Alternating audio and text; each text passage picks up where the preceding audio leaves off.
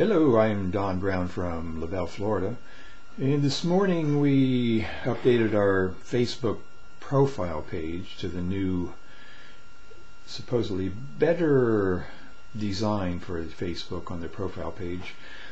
And it does seem to be a little bit better. It's clearer and a little more information on there that might be useful to people looking at your profile.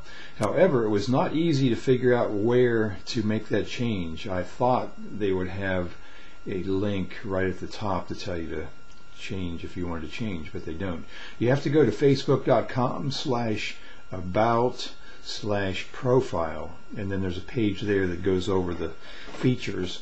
And then at the very bottom of that page, on the right hand side at the bottom, there is a link to go to with questions and answers, and that's probably useful for everybody to go to first, just so you can see the different possibilities and how to edit this new page. So it's not that intuitive to actually do everything. And also be warned that apparently you cannot go back to your original design on Facebook profile page. So once you make that change, it's permanent. But I think it's probably worthwhile because it does stick your biographical information up at the top and make it a little easier for people to see who you are and what your interests are.